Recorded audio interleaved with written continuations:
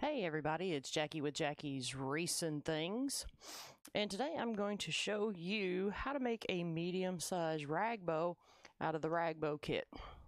In your kit, you will get 13 to 15 pieces of each fabric, totaling up to about 28.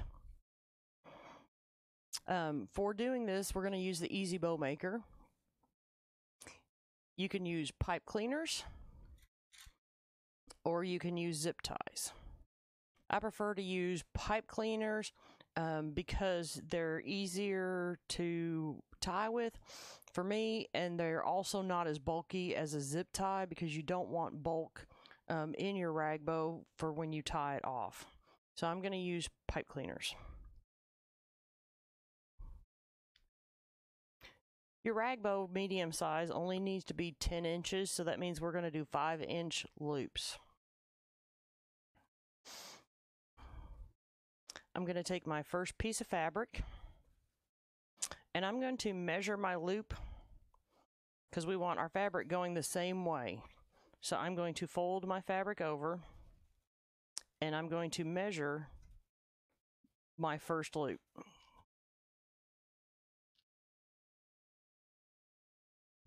And then I'm going to set it in the bow maker. Then I'm going to pull my loop over this way, measure a 5-inch loop, and pull my tail out of the way. Now what we're going to do is we're going to use 4 of the bee and 4 of the harlequin.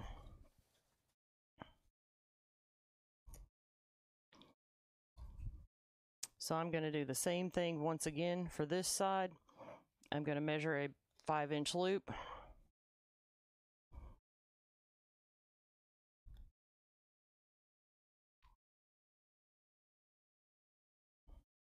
And pull a tail. Now we're going to come over this way.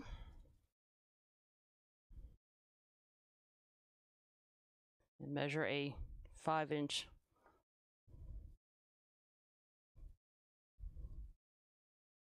loop.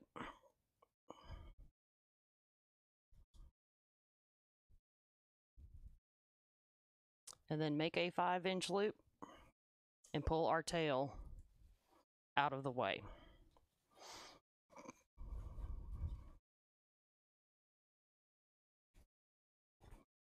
Do the same thing once again for this side. Now doing it like this will really help you keep your loops consistent.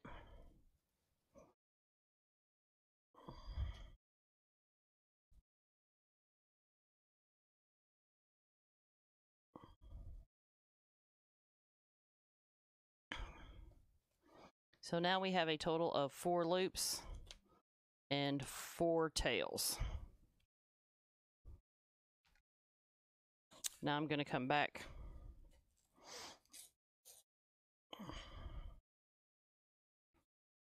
this direction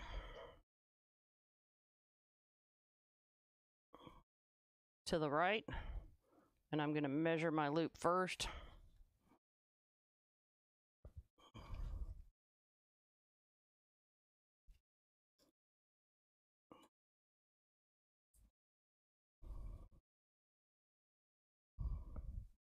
And we're just going to keep going.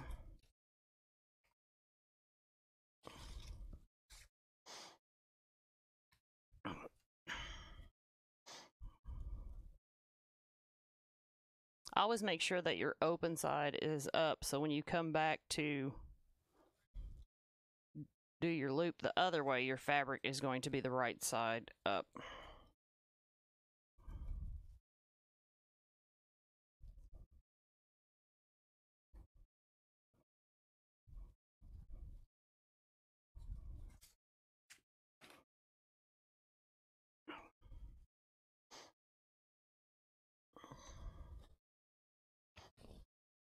So once again, we're going to go to the left side.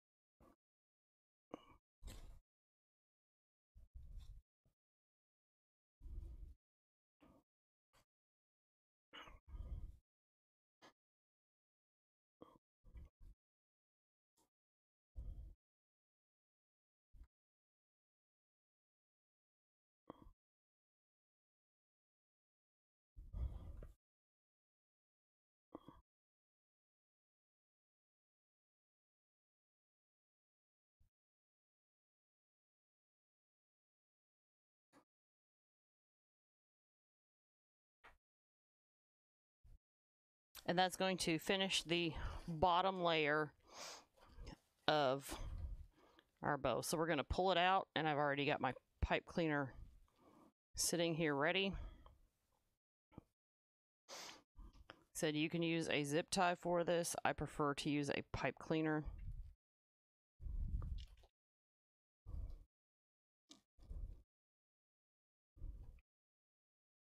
Now this does not have to stack perfectly.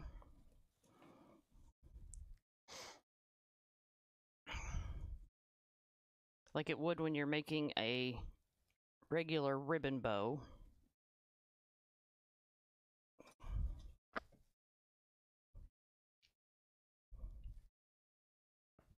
But I'm going to twist that up really good. And then cut that off.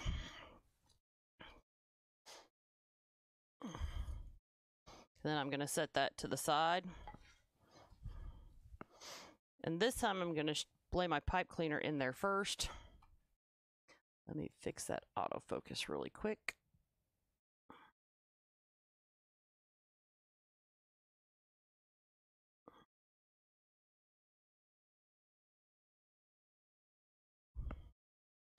I'm going to lay my pipe cleaner in here first.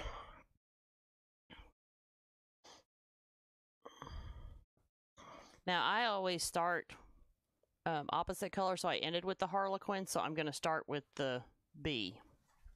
Just like when you're layering a bow, regular bow, you're going to alternate your colors. So those loops were 5 inches, so we're going to go down to 4 inches this time.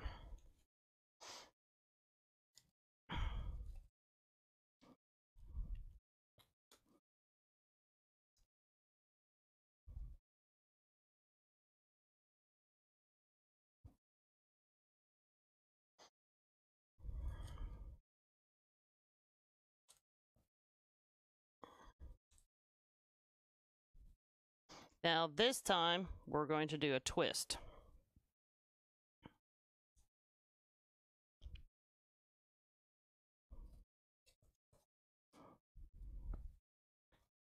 Because we're not wanting to do a tail, because what ends up happening is our tail here would be longer than our tail there, so it wouldn't overlap very well.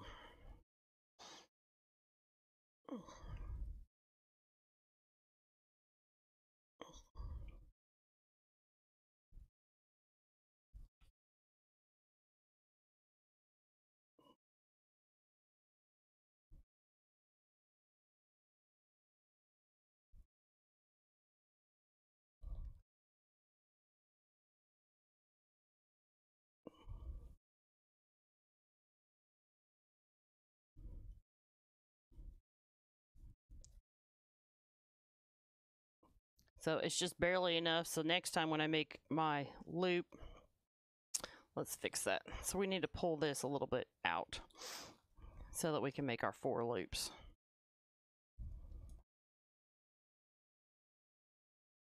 So that's 4 inches.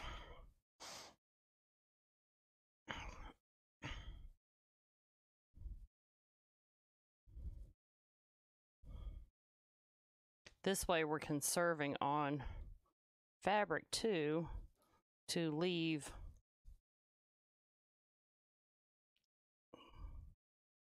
for the tails.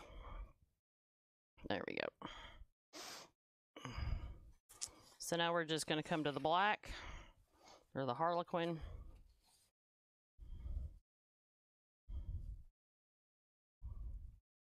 And we're going to do our 4-inch loop. And the reason we're going to keep doing this, instead of twisting like you would regular ribbon to keep your proper side up, is we're trying to conserve and not have as much bulk. The twisting creates a little bit of bulk.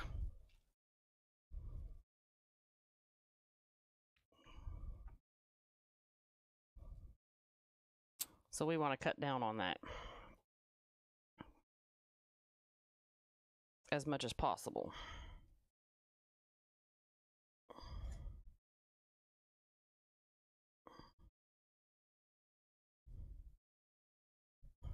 Now, because we're going down in size, we're only going to use 3 pieces, 2 of the yellow and 2 of the black, which will be a total of 6 loops. So we did 8 and then 6.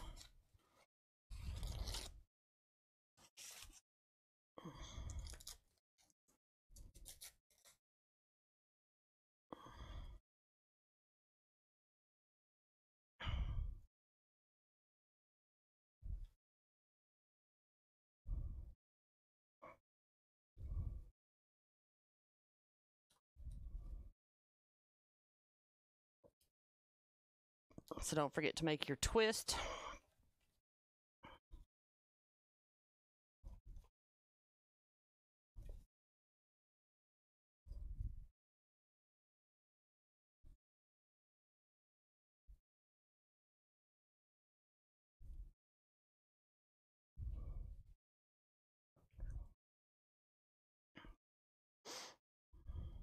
Then I'm going to use my pipe cleaner to pull it out this time, and it'll make it easier to tie. That way I'm not having to grip.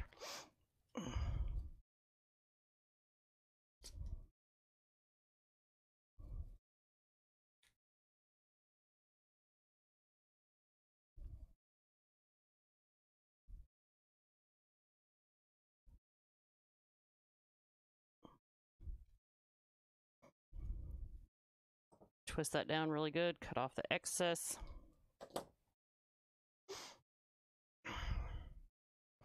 And set that aside.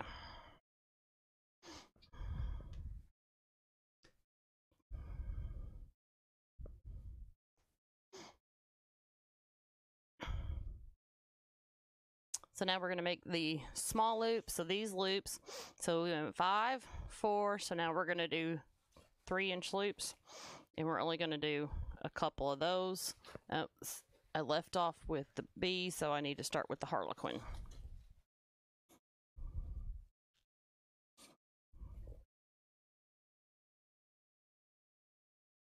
Now, depending on your design,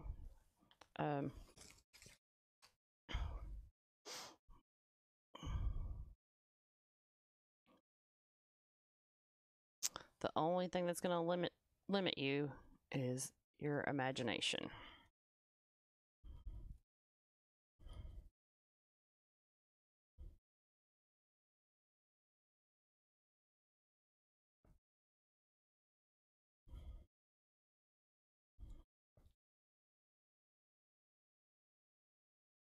So to finish this off, because it is quite a bit smaller bow, because we went 8 on the bottom, 6, so we're only going to need to do the one color.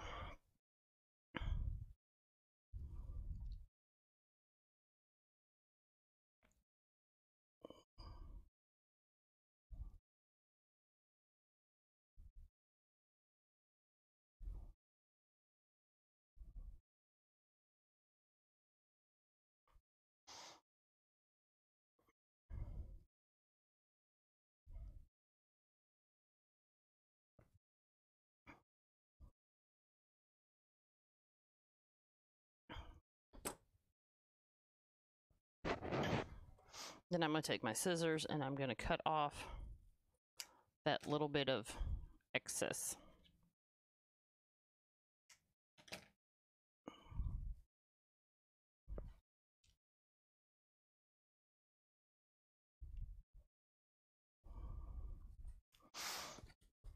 I'm going to set aside a piece of the bee fabric because that's what I'm going to use to tie my whole bow off and finish it off. So I'm going to set aside this one piece, and now we're going to work on the tails. So basically with the tails, you just want to alternate them. If you want them to be zigzaggy, in this case, I don't want them to be zigzaggy. So the fabric is about 36 inches. So I'm just going to kind of measure.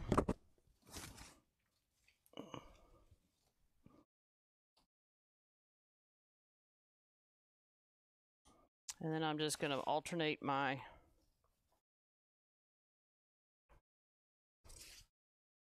fabric colors for my tail.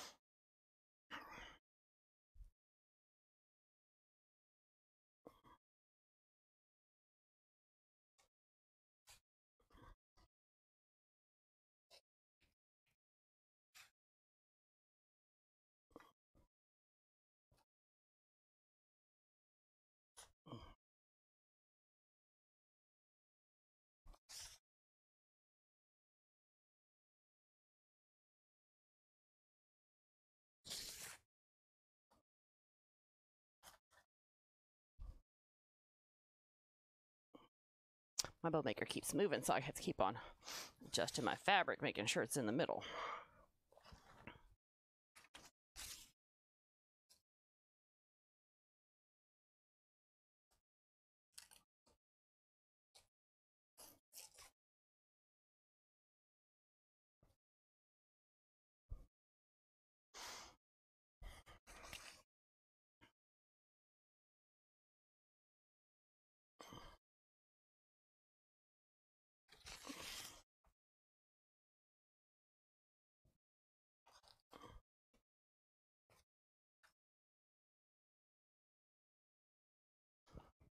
All right, so what I'm going to do first is I'm going to grab my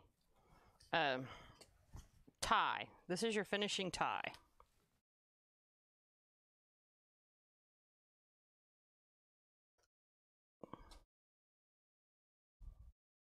And then I'm going to grab my tails and I'm going to keep center. And then I'm going to lay my tails in here. Even up this, my tie.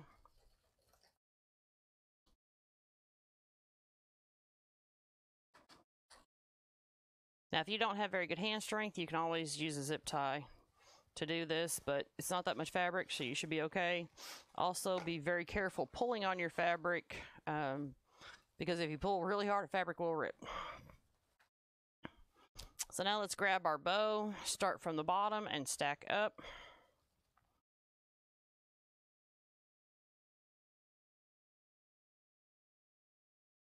Then we're going to bring our ties and wrap it around the top. Just like any other bow, you want this to be as tight as possible. So for some of you, you might have to use a zip tie for this to really get it as tight as possible. You still need to use the fabric to give it a polished look, even if you use a zip tie. So you'll still go back around.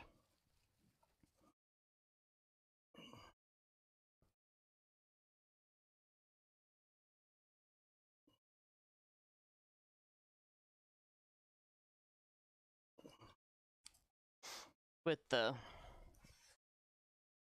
bee.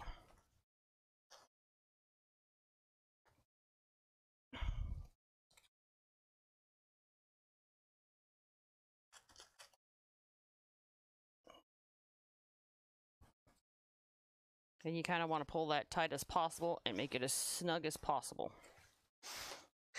Now, before I go fluffing my bow, I want to pull my tails down, and you individually do that. That way they'll lay right. You'll just pull them around like so. That way you get them facing the right direction. If they're not, that's part of the charm of the rag bow.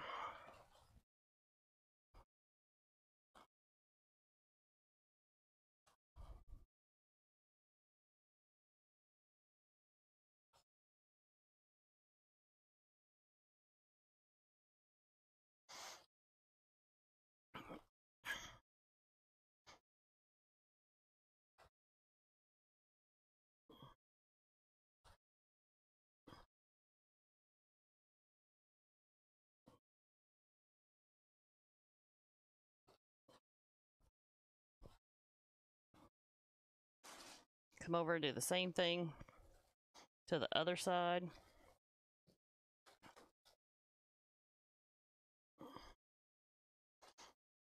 I start at the bottom and work my way to the top, pulling the fabric.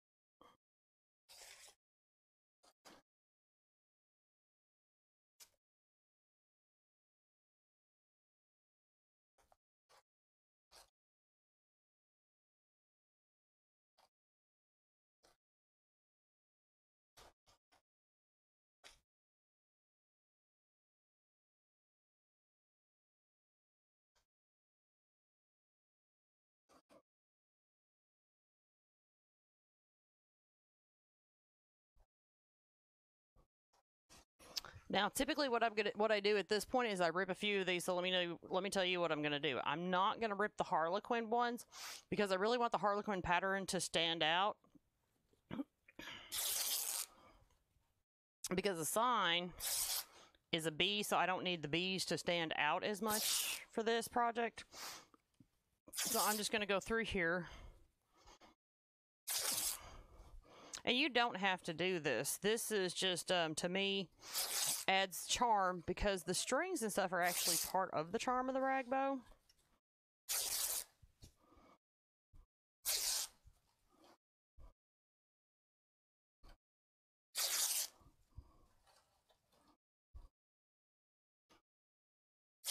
But ripping it also helps soften the tails a little bit.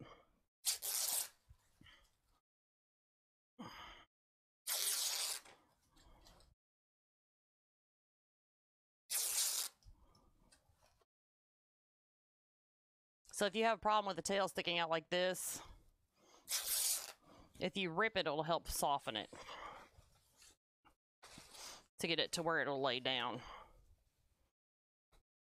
So I'm going to try to pull, the yellow is pretty dominant, so I'm going to try to pull some of the Harlequin to the front.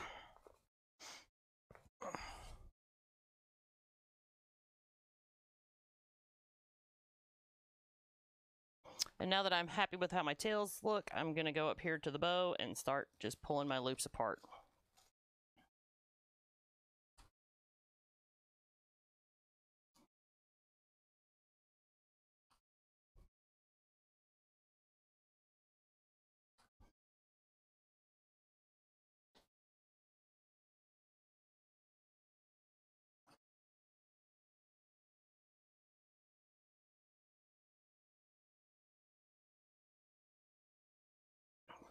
And sometimes you might accidentally do what I just did, and that's okay. I pulled it out, so I'm just going to cut it. And it's not the end of the world because it is a rag bow.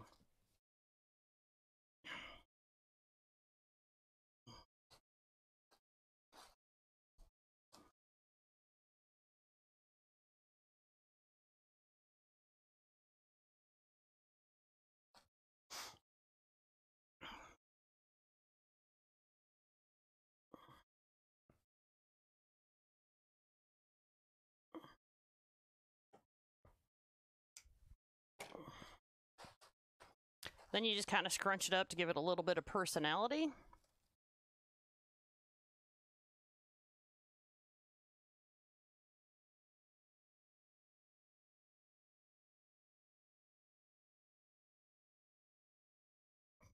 And then you're all set to make your wreath or decorate with it however you choose. But that's how I make a medium-sized rag bow using the EzBow Maker. I hope y'all enjoyed this. I hope y'all are really going to enjoy the kits. Thank y'all so much for joining me. Bye, y'all.